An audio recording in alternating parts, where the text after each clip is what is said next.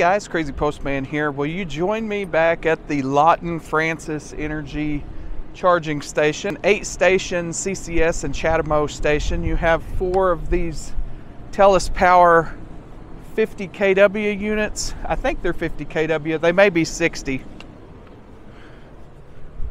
kW.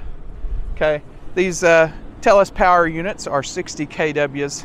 And across the way over there, those taller ones are the BTC 250 stations, and all these stations have CHAdeMO and CCS adapters. So what are we doing here today?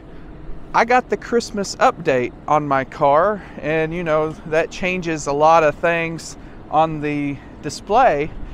We got a whole new UI. A little bit of backstory real quick. Tesla and Setec have been kind of battling it out over these adapters. Tesla wants to come out with their own adapter and not allow these, and they keep trying to block them, and Setec will keep updating the firmware in these adapters and bypassing the Tesla block. So what we're going to find out today is, are these adapters currently working with the new software?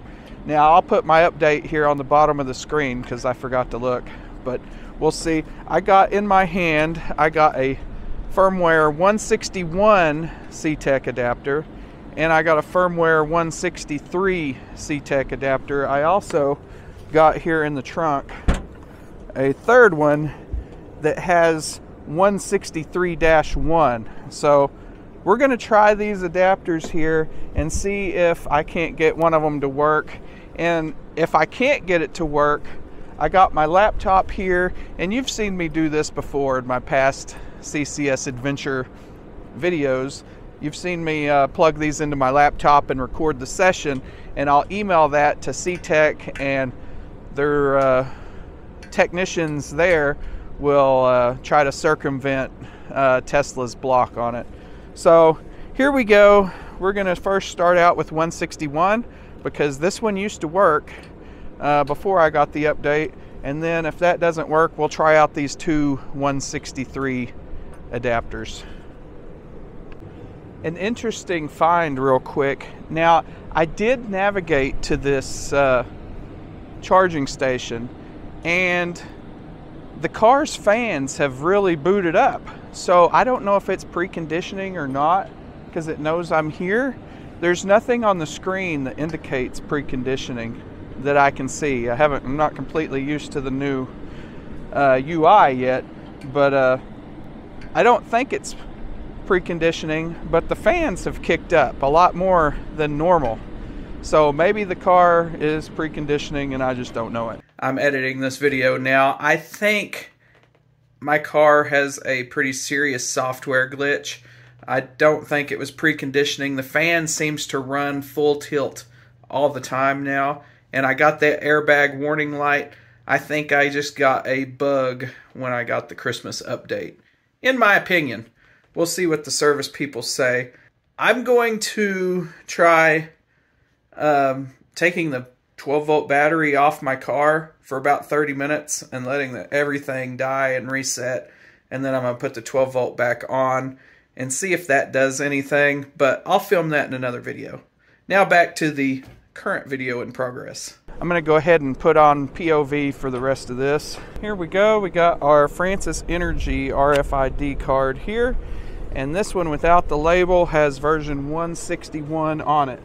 Now if we look here at the screen, it says equipment is available, so we're going to go ahead and grab this and connect it up here.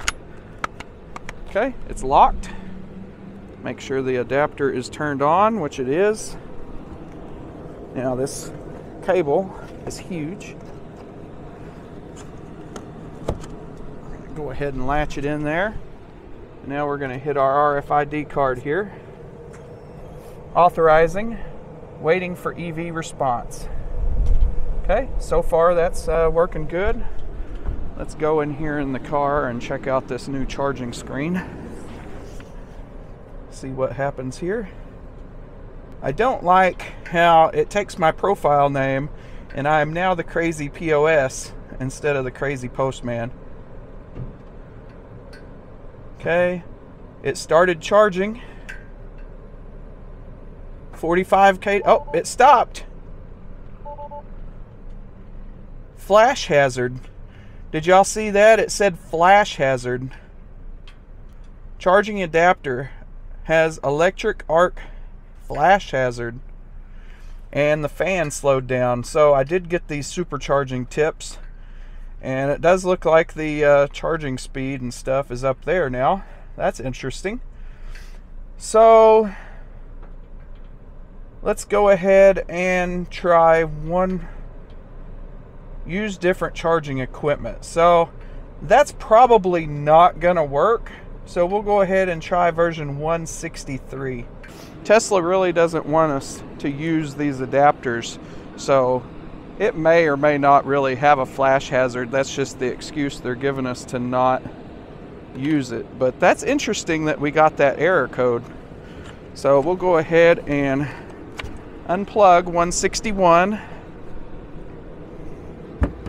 and we will try version 163 here.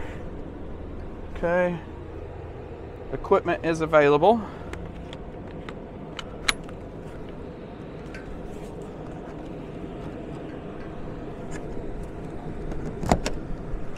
Okay, go ahead and authorize this.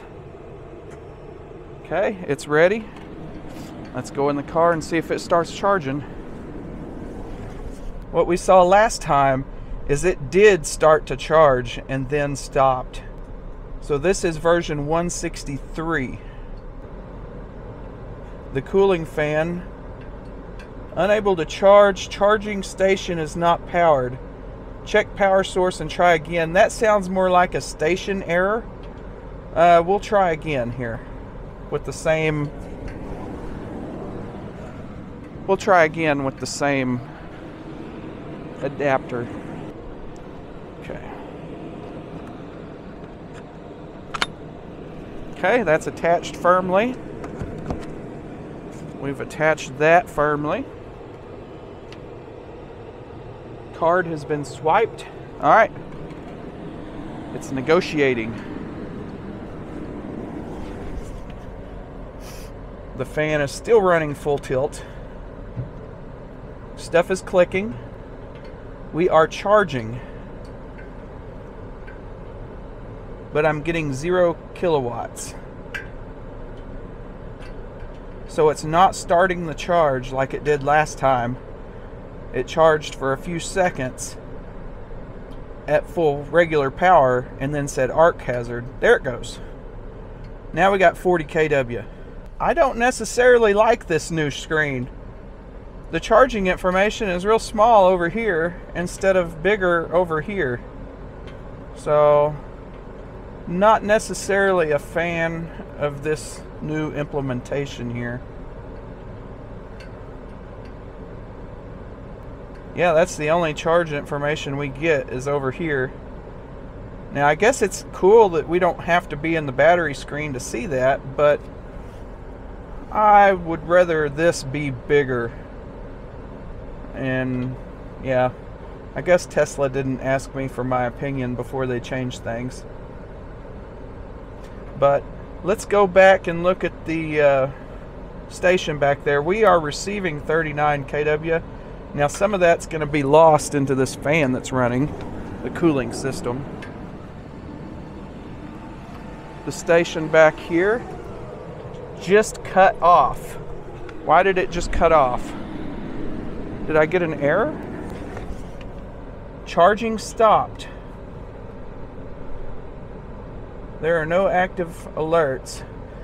So this was earlier, charging station not powered. So it just stopped charging for no reason here.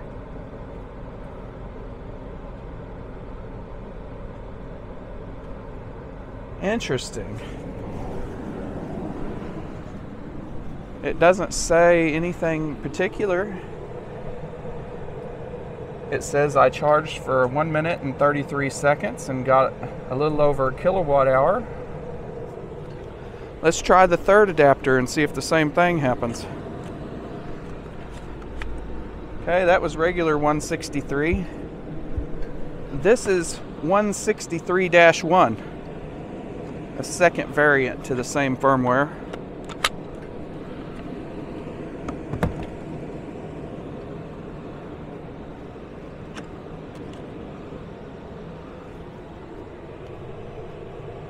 Okay, waiting for EV. So this is flashing. It's negotiating here. Let's go in here and see if it charges. I'll let this one run for a few minutes as well to see if it cuts off like the last one. If it starts. Here we go. I hear clicks in the car.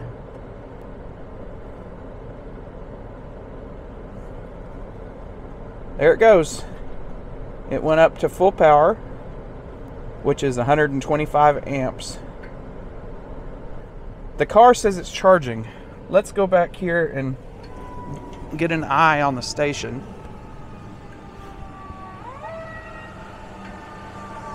Okay, like I said, 125 amps, and our voltage is 382.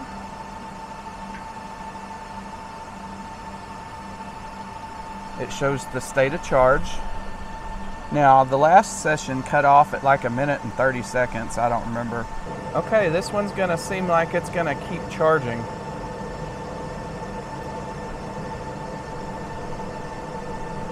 We'll let it go to about 3 minutes and see what happens. Like I said, I don't want to stay here and charge because these Francis Energies are pretty expensive. There's a $1 connect fee and 32 cents a minute, so don't necessarily care to stay here. I've already paid the 3 connect fees probably. Everything still seems to be going okay in here. I'm gonna go ahead and hop out and I will see y'all on the other camera. So what did we find out here today? We found out that with the new software update, the Christmas update, what everybody's calling it, again, I'll throw the numbers here at the bottom of the screen, the Setec adapter is still working with version 163-1. 161 pulled that weird arc flash warning, and 163 tried, but it failed after about 1 minute, and 163.1 is still working. So I've been charging for about 4 minutes and 30 seconds, and I've added 3.53 kilowatt hours. So it is still working. 163-1 seems to be working. So thanks for watching this Setec Tesla CCS adapter update. It's currently working. Everything's fine with the 163-1. Happy holidays, and I hope y'all have a great new year. And we just failed out at 5 minutes and 43 seconds. What the heck? This was supposed to be working. Oh no. Okay. So what I'm going to do, I'm going to go ahead and record a couple sessions off camera, and I will get those sent in to Setec. Obviously there might be something a little off here, but maybe you can get a charge. It seems to let you restart it. So that went 5 minutes and 43 seconds, and I will get this firmware sent to Setec and see if there's anything fishy, or if it was maybe just a regular station error and this adapter's still working good. I seem to be able to restart it and it still charges. So thanks for watching, and I will see y'all in the next one.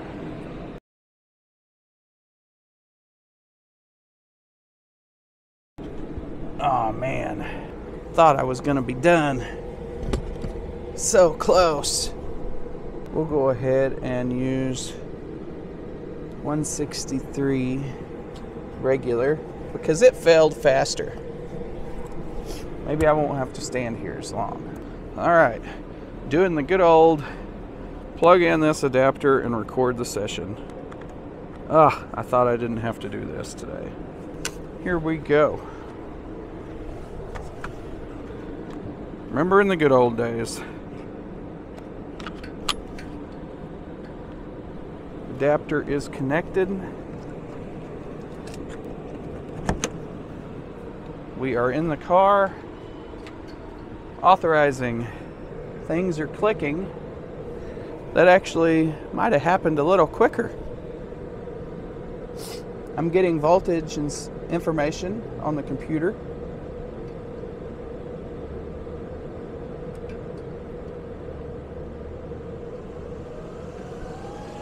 And we are charging again.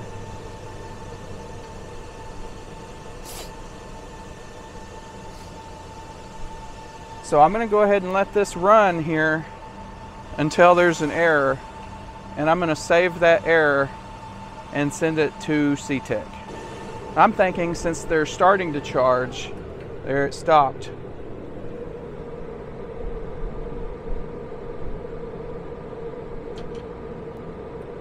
Stop charge.